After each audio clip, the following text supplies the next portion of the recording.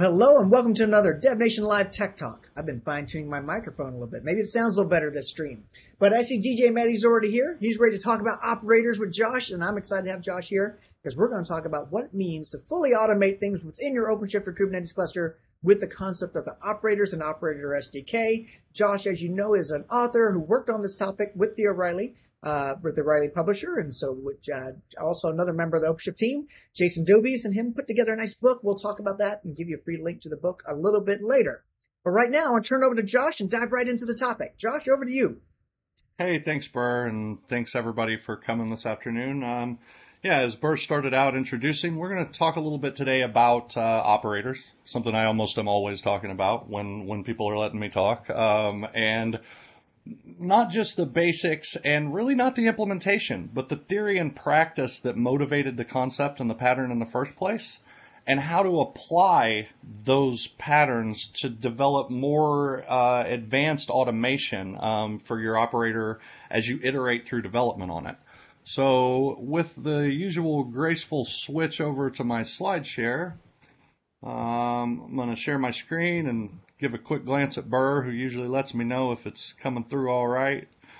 And we'll dive right into this. Now, I assume a lot of the folks who've shown up today probably already know the answer to this question, so we're not going to spend a lot of time on the background of your motivation for writing operators, but I do want to run through it really quickly because it is the central truth about what we're doing here that brings us together to build operators and talk about what they are today and what they can be in the future in the first place. So here's why I think you care about operators. You may even have heard me say this before, but the key thing about operators is that any application in any system on any platform has to be installed or deployed, configured, managed, and upgraded over time.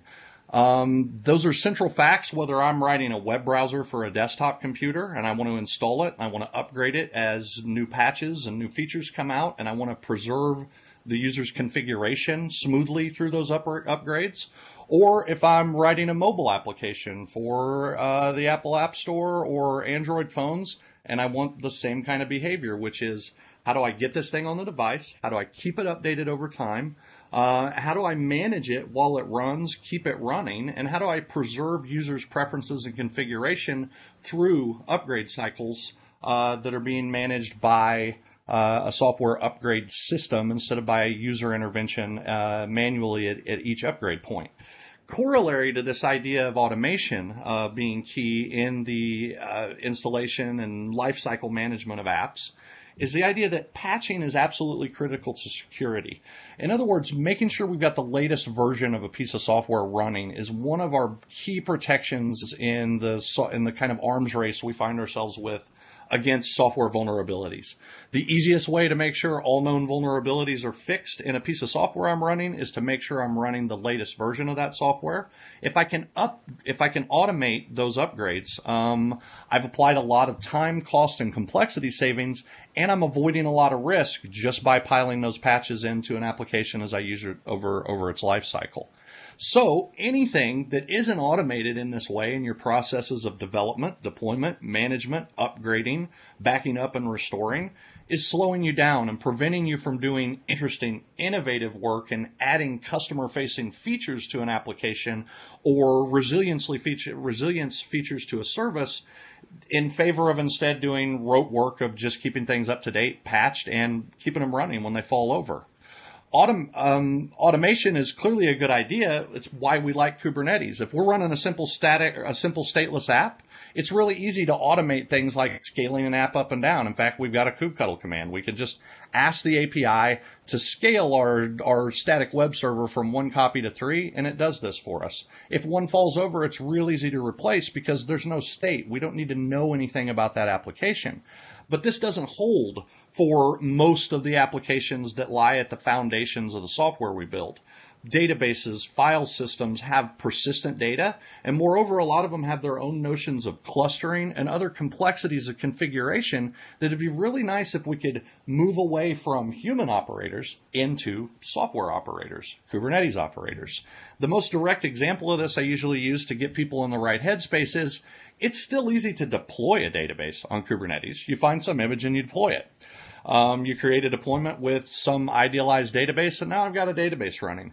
But running that thing over time is a lot harder than just deploying it. All of the things I've mentioned, I've got a persistent data store to keep track of. I'm going to have upgrades against security vulnerabilities and providing new features to that database application over time. And that database may have its own idea of what its cluster looks like, and it may have a write leader and read followers or another hierarchical system governing the behavior among the members of a database cluster that's in turn running on top of our Kubernetes cluster. Now, Kubernetes clearly doesn't know about all of that application-specific internal state.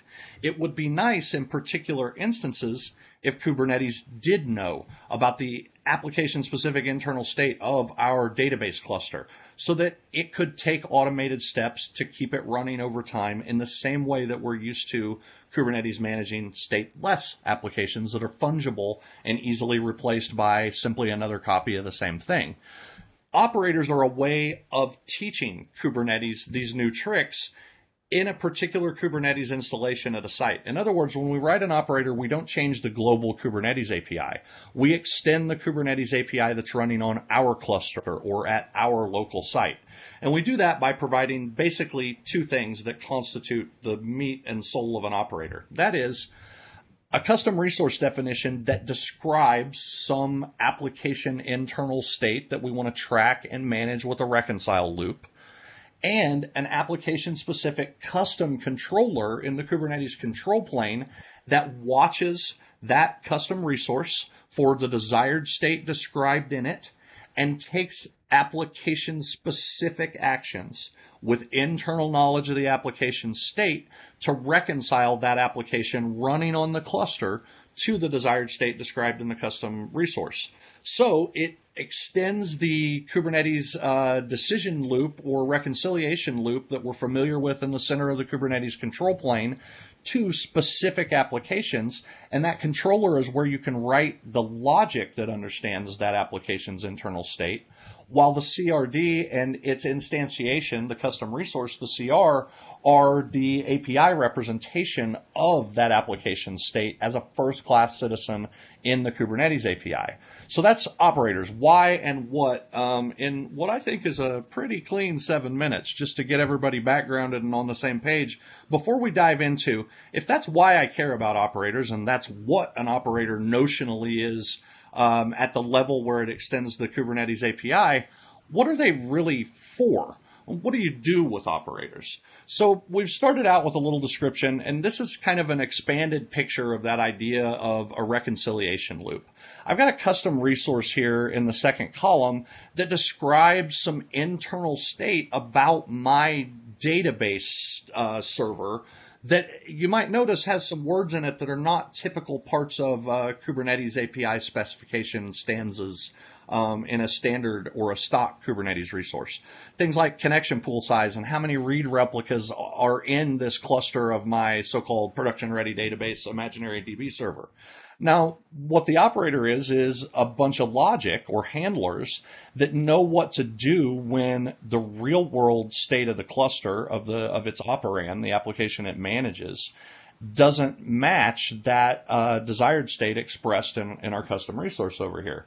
So through watch events and notifiers, our custom controller, the executable part of the operator running in the control plane, gets flagged of changes to the custom resource, making changes to the desired state, and to changes in the real world state running on the cluster that may cause the application, the operator's so-called operand, to get out of spec with that custom resource. So looking at a little more detail at this custom resource that's kind of idealized for a database, you can see what we're able to do in short is extend the API to describe the things that are important to us. In this case, there's things that are specific to a notional database service that runs in a cluster. So what operators really are, I sometimes say automated software managers, but if we expand that concept a little more, it can give us some hints about what an operator should do beyond the basic install and upgrade cycle that we're familiar with, that I talk about, that I've spent the first part of this talk sort of outlining. and expand that to more advanced operations and more advanced automation with operators. And that is if I think of an operator in a way that we did way back 4 years ago at CoreOS when we were sort of generating the idea of the operator pattern. And that is, operators are software SREs, that site reliability engineers in software that know all about managing an application for which they're responsible, their operand. They know how to manage the whole life cycle of that thing, from installing and deploying it, to keeping it running, to upgrading it over time, to sampling it for metrics that indicate performance conditions, and even proactively taking steps to reconcile those conditions that metrics may let us see arising, right? So once again, let's just actually dive right into this.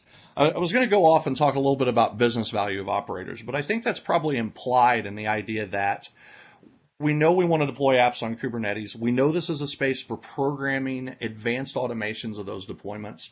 So I think a lot of the business value that we might just get into the weeds on is kind of implied by that. And I want to look at what this means in an implementation way across all of those operators that we've seen Red Hat itself, our partners, ISVs, and members of the community populate the operator hub and other distribution points with over the last year, 2 years since the introduction of the SDK, and since we've seen adoption of this pattern in the wider Kubernetes community. So when we think about operators and all the different things we can do with an operator by programming in this space, at Red Hat, we've kind of come up with this idea of maturity phases. And an operator tends to progress through these, and we see this both in our own work on operators we build around OpenShift to extend Kubernetes with OpenShift-specific services, around the applications that we manage ourselves and ship on that platform, and we see it in what our customers and partners are doing with operators. And so we break an operator's possibilities or potential down into these kind of 5, not really discrete. They certainly bleed into one another at their margins.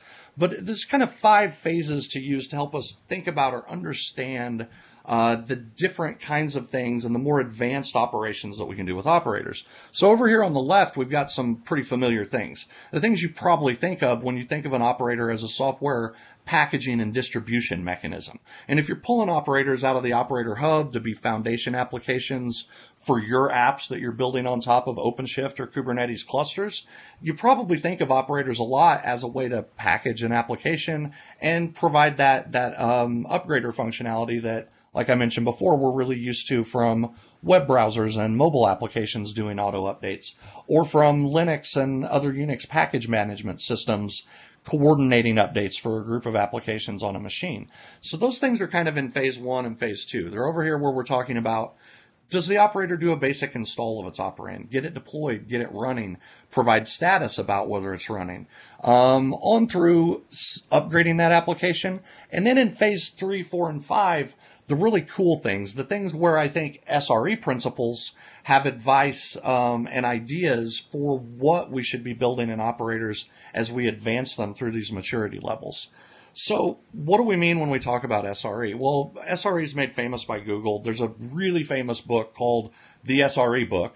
Its real title is Site Reliability Engineering, and that is, of course, the expansion of our acronym here. What SRE is about in terms of this, according to this book, is a view of automation being key to reliably delivering services at scale. Carla Geiser, who is or was at the time of writing the book an SRE at Google running these services, actually has a great quote, and I like it so much that I quoted her in our book about operators. And Ms. Geiser says that anytime a system requires human intervention, that's a bug. And I actually think there's a lot of guidance there for how you decide what your operators should do for your applications after you get them past the point of phase 1 and 2, install and upgrade. Every time the pager rings, we're looking for processes that we can have the operator automatically react to instead of ringing an actual human SRE. In other words, we're really trying to promote our operator to an SRE title of its own in software. So if human intervention that a system requires unexpectedly is a bug, if a pager ringing is a bug, Site reliability engineers write code to fix those bugs. SREs write software that runs and manages other software. That implies that SREs write Kubernetes operators. Operators were generated to be a space to do the kind of engineering that attempts to write code to run other software. That is, in fact, what an operator is. It manages the lifecycle of an application, its operand, and is responsible for the reliable operation of that operand. So quickly, we'll look at levels 1 and 2 to give us context for a little bit deeper dive on levels 3, 4, and 5 and actual ideas for data points and feedback loops you can be looking for to increase the sophistication of the automation that you can build in operators for your apps. Now, in our idea, our kind of idealized chart of maturity phases, we talk about level 1 as an operator that can handle the installation or the deployment of its operand. Some key questions that are set out that can help you identify if you're doing this is, can I set the configuration and declare my desire for an instance of the operand, the application my operator manages, with a custom resource and manage it entirely through that custom resource so that I can manage it in Kubernetes terms with Kubernetes tools as a first-class entity in the API. When I make changes to that custom resource, can the operand carry them out as non-disruptive changes in the application it's managing? If I ask an operator to scale up a complicated database cluster, can it provide the necessary authentication assets, API endpoint locations, and the other things a new node needs to join an existing cluster of 3 or 4 databases that are already running, as an example of this. And perhaps I think something that's a lot of times overlooked in a lot of the operators that I see in the field, does the status field in that custom resource provide useful and unique to the operator and its operand information about the status of what has and hasn't been applied when I'm having an operator do one of these deployments? In other words, I should be able to do something like a kubectl describe on my custom resource and understand what the state of the application is that the operator is managing. And I think we're pretty thin on the ground in a lot of the operators I see, even in the hub, on this status being useful and being a key where when our automation goes wrong, a human has an index into troubleshooting it. And the first line of defense right here is your status fields inside the custom resources that your operators manage. At level 2, we're really just saying if at level 1 we could do an install, can we repeat that process in a discrete, manageable, and non-disruptive way? Can we do upgrades? So can the operator upgrade its operand when new versions come out? Can the operator handle upgrading or managing an older version of the operand when the operator itself sees a new version? Can it do those things without disruption? And again, does the status field in the custom resource that your operator is managing show useful information about the state of these upgrades, and especially error messages about things that go wrong? Whenever we're increasingly automating a process, it's somewhat ironic, but we actually want to make sure our error statements are clearer and louder, because the more I automate a process, the more I'm going to look away from it and not be paying attention to it. So I think that's continually key at all of these stages, is that idea of state of your application that your operator is managing being clearly reflected in status and events back in that custom resource. So at level 3, things are finally starting to get a little more interesting. We're not just rewriting package management software anymore. We're leveraging that simplified and automated package management to build increasing automation and get increasing information back about the apps we're monitoring. So at level 3, we think of this as full lifecycle management. My favorite example of what that means is, beyond deploying it, keeping it running, and scaling it and upgrading it when an app sees new versions, is, can your operator make a backup of your database application or your file server application? A great example of this is in the etcd operator. There's an etcd operator, there's an etcd backup operator, and there's an etcd restore operator. Because if you have a backup, then a key question becomes, can your operator restore from one of those backups that it previously created?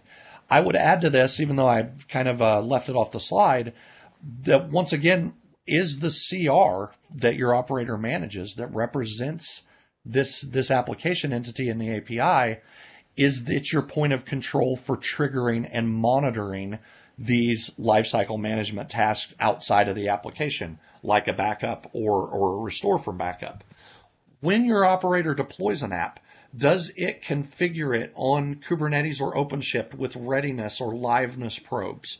Does it do active monitoring of the basic execution state given the platform tools that are already provided? Out of the box, an operator can set its application or its operand up with a lot of features for doing basic monitoring of, is the thing running or not? Is it ready to receive requests and process them successfully or not?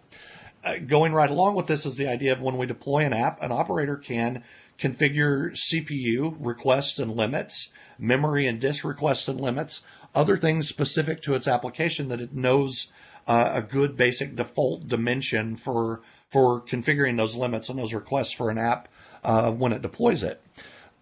So that's kind of a picture of what we're looking at level 3. And now is where we're just starting to get an inkling of SRE thinking about constantly engineering the reliability of a site or a service entering. And that is, when you look at this idea of basic monitoring, it implies something we talk about in SRE all the time, and that is, sorry. Something we talk about in SRE all the time, which is this idea of monitoring and observability of applications. So in SRE, we have this idea of 4 golden signals, and we're going to get into that a little bit more as we get into level 4. But you can see the first hints of that there, where we're setting up readiness and liveness probes that the platform offers us just so that we have a basic feedback loop that's starting to inform our operator and then potentially be something we can build decision structures on top of as we advance towards levels 4 and 5. So in level 4 is where we really see the intersection of this idea of where you can program this stuff in an operator with what should we be programming. In SRE, we talk a lot about 4 golden signals, latency and errors, traffic. And we have kind of a simplified picture that we use to talk about that inside of Red Hat a lot, that we call the RED method, or which we'll look at here in just a second. But when we get to level 4, the idea is, does the operator expose more detailed metrics about its own health and its own operation, and especially metrics and alerts that are specific to the internal state of that operand that the operator is managing? For a database system, this might be something like requests per second, and we can start to think about decision trees within the operator that make decisions of scaling up or down based around that metric and our historical expectations from our operator configuring this app with metrics at deployment time and at upgrade times. So things like Prometheus exporter libraries are your friend here. Configuration for them can be done at deploy time by an operator that knows what internal metrics we need to be looking at to reflect the health and the consistent, reliable operation of the app that we're managing.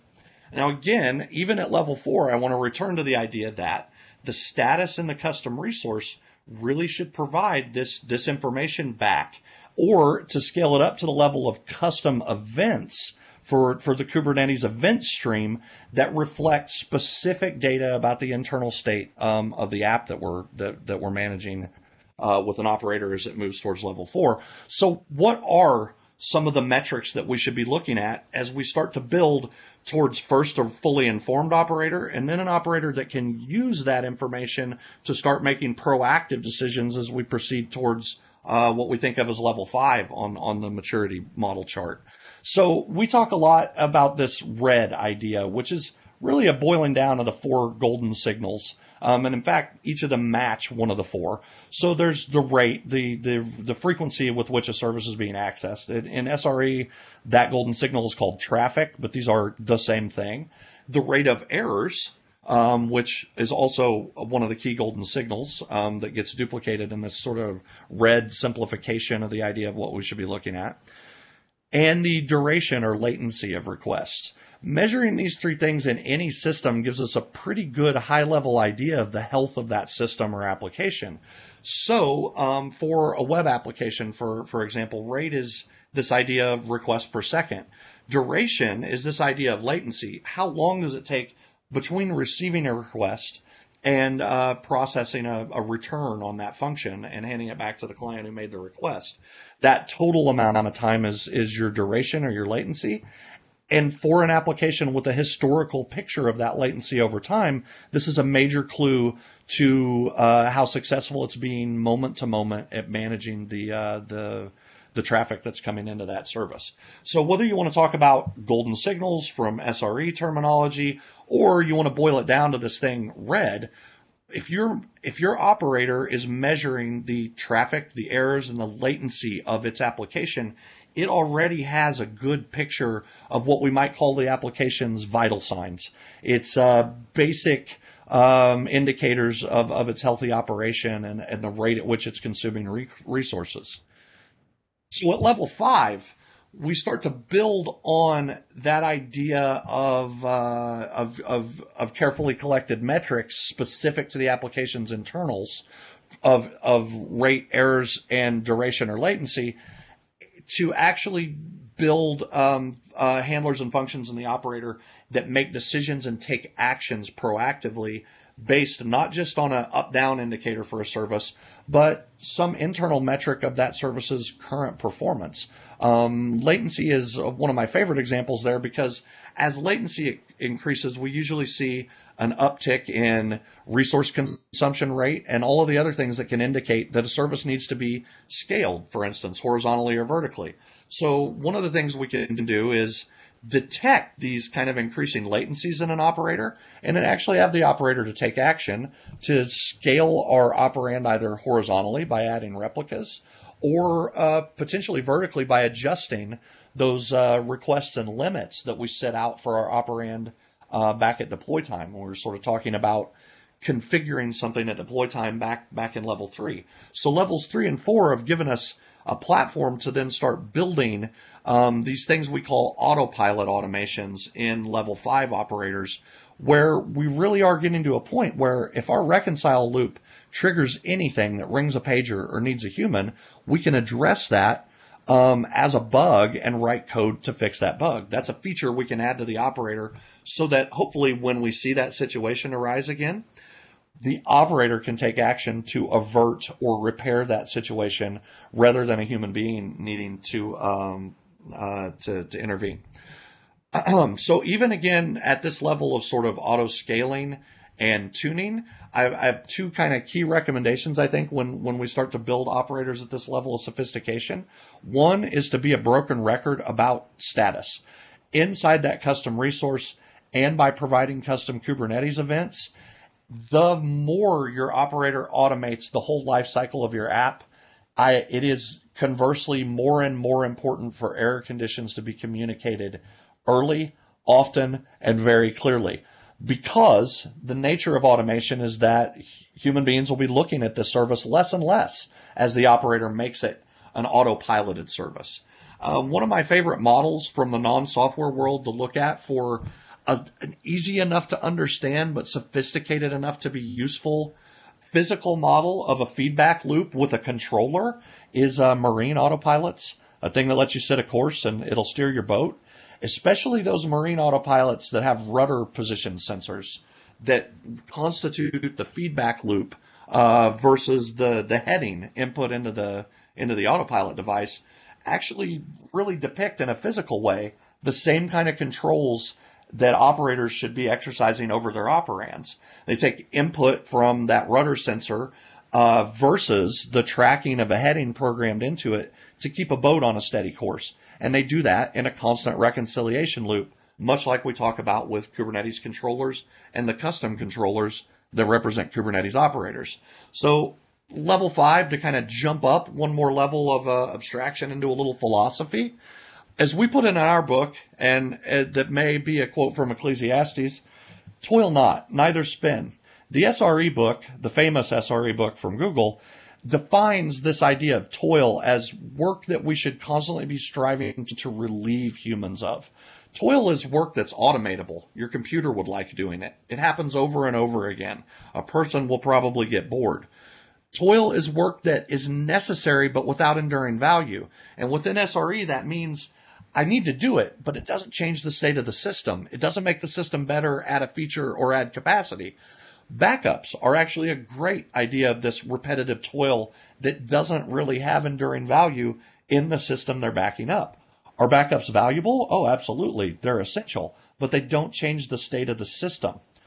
And then the last type of toil that I think it's really key to be analyzing at all times inside your teams to see if you can move it into software in Kubernetes operators is the kind of work that grows linearly along with the growth of a system.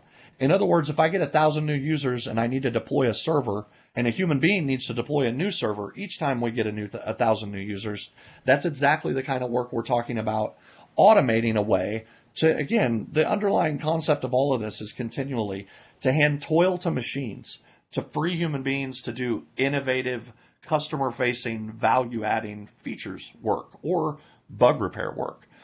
So this philosophically is what we're trying to bundle together. And Kubernetes operators are a space or a scaffolding for exactly this kind of SRE programming for managing applications on Kubernetes. So I hope that in that high-speed run-through of these phases, I've at least generated some ideas. Once you've written an operator that deploys your app and keeps it upgraded, you've got it in the operator hub or in the Red Hat marketplace, and users are getting value from you just simplifying their lives at the deployment phase, these are the things that you can start to use to expand your operator into continually more and more sophisticated automation of the application that it manages. And so what we're trying to do is push everyone towards phase 5 so that I can do lots more fishing and lots less service monitoring. So before I wrap up and take a few questions, I notice I'm over time, but I know from the last one we can run a little long. Here's some things that I think about when I think about the operator space. I think of these as like experiments or challenge coins. In the famous academic phrase, left as an exercise for the reader. Of course, like I just said, the key space is doing that site reliability engineering, programming, and automation inside of the operator space. Add metrics awareness, and then use those metrics as a feedback loop that can help your operator tune your application's performance and constantly keep it running at its best levels. But the other thing operators represent is a way to build other APIs and API representations as extensions of the Kubernetes API. And because of a lost youth in Plan 9 programming, I have this idea that I'd really love to see a K8s FS. A Kubernetes API presented as a synthetic file hierarchy, right? So in Plan 9, this is a standard way of programming anything. If I have a service, I represent it as a collection of files, and then I interact with that service by reading those files and writing those files with standard POSIX read, write, open, close semantics. And that means if I had this file system representation of the API and an operator was responsible for presenting this synthetic file hierarchy, I'd be able to do things like copy a manifest file into a deployments folder to instantiate that deployment, to declare my desired state, and then have the cluster go about making that desired state real. I might be able to adjust scaling like we illustrated earlier with the Kubernetes scale command, the kubectl scale command, by echoing the number of replicas I want into a deployments replicas file, as I kind of illustrate in this last command line. So clearly this is something that at best I have tinkered with. So when there's a Git repo, I'll update everyone and point you there. But this is one of the ideas I have about, even beyond the idea of SRE automations, what kind of APIs can we build that simplify the presentation of Kubernetes to certain classes of users, or that represent a whole different problem domains API needs, while still being able to use Kubernetes to handle deployment and scaling tasks like we do for web services and other things. We see maybe telco vendors building entire services that are built on Kubernetes, but don't expose the Kubernetes or the OpenShift APIs in any way. They just expose a much simplified problem domain API that's provided by that operator. So those are sort of the really futuristic things that I think we'll see people build as we advance, maybe even beyond level 5 in that operator chart too. What kind of APIs and representations can we build on top of this kernel-like core that Kubernetes becomes more and more every day? So we'll give you some pointers to some resources. These slides will be available shortly after I finish speaking, certainly on speakerdeck.com/JoshX, which I'll have coming up in the next slide. And last but not least, I want to point you at my and Jason Dobie's book about Kubernetes operators. Chapter 9 in that book is actually a much extended and elaborated version of the discussion we've tried to kick off here today. And if that final link, that bit.ly link for the book, you can get a copy free courtesy of Red Hat electronically. And so we'd love that if you would read that book and give us feedback. We expect we'll be working on a second edition soon, as much as this space changes and as rapidly as we've seen it grow and be adopted. So once again, I'm Josh Wood from the OpenShift Evangelist team. I hope that was useful, and if you have any questions, I'm right here if we can get them in now, and if not, track me down at my Red Hat email address, or find any way you need to contact me, dig up old slides, other papers at my website, joshx.com.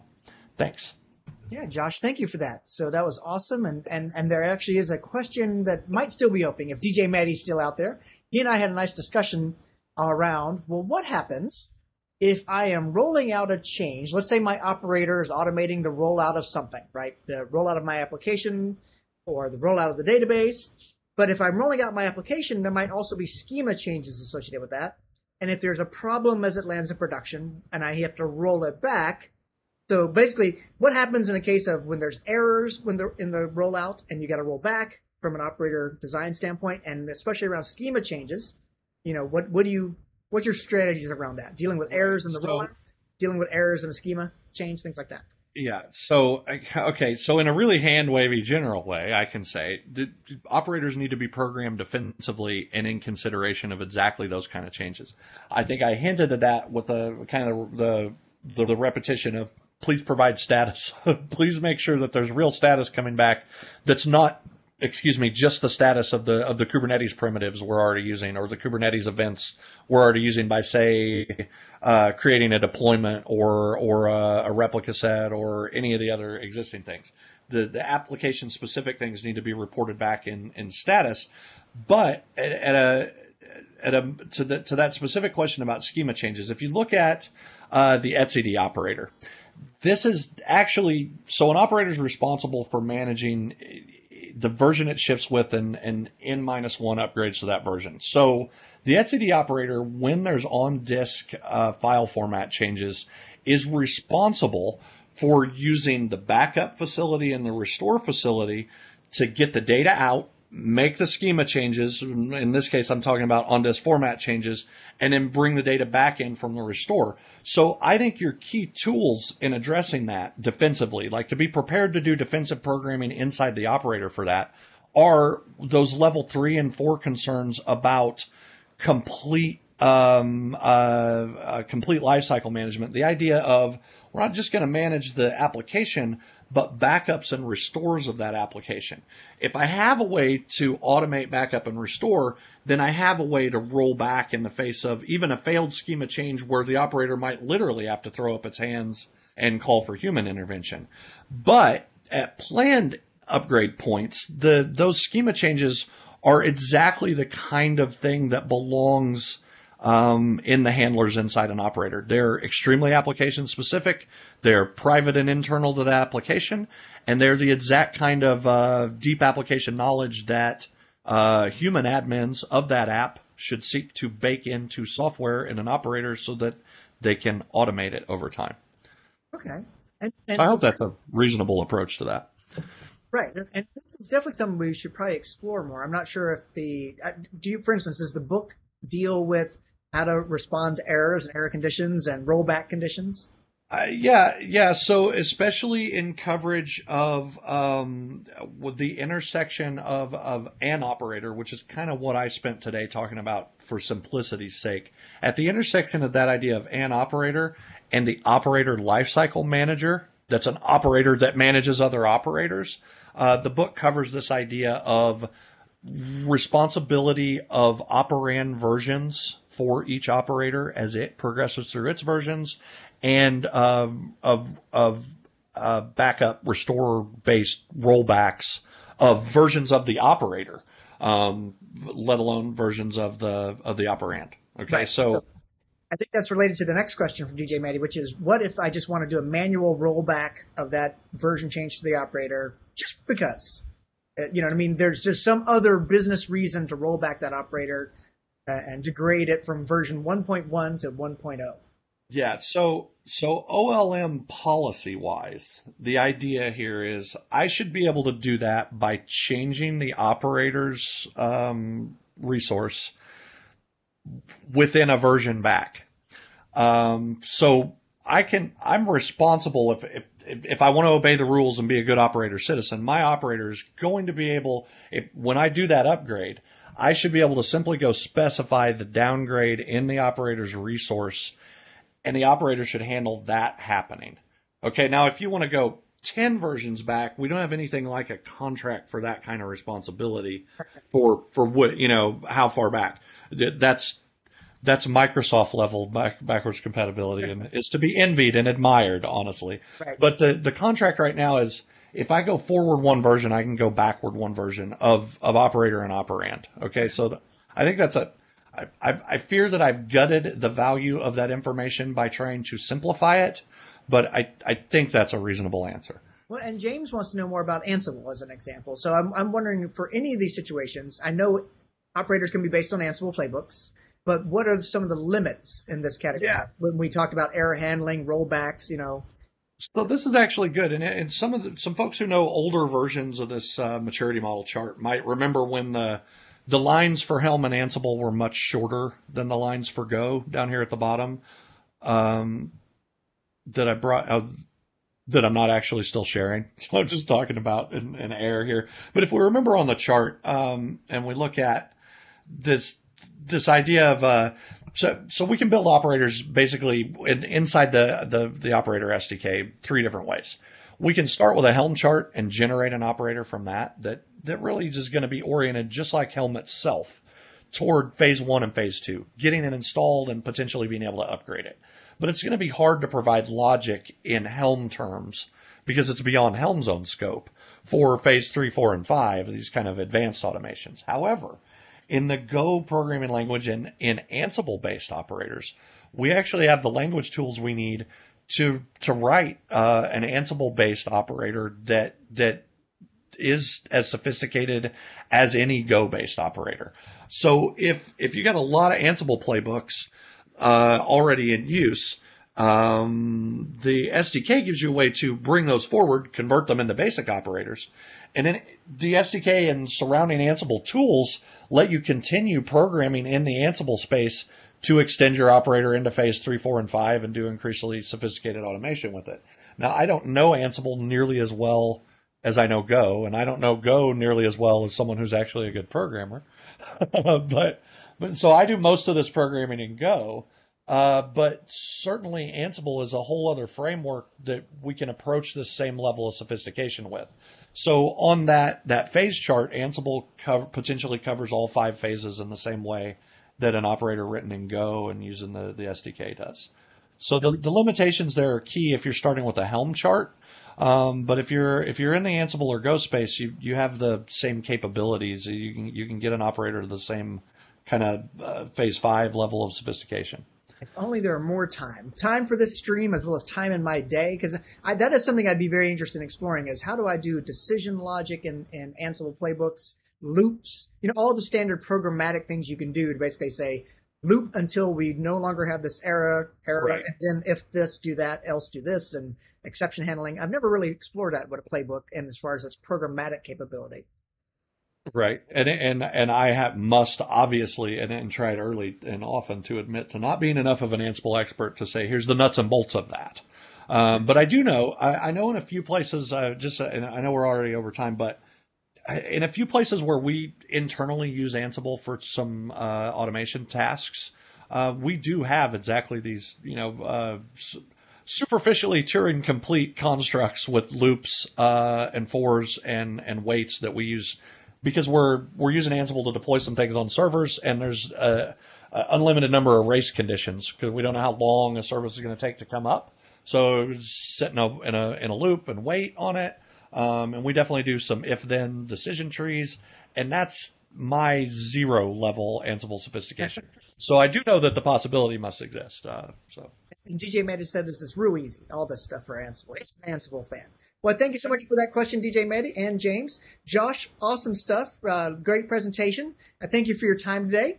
We do got to get out of here and let these folks go because I know in Austria it's getting late in the day, right, DJ Mehdi? He's over in Austria, over in Europe. James, though, lives right here in my time zone, so he's not too far from me. But, Josh, thank you so much for that. It was a great presentation. And I really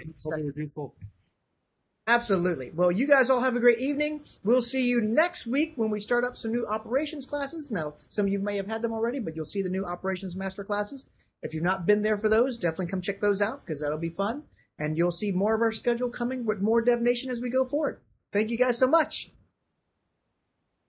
Bye now.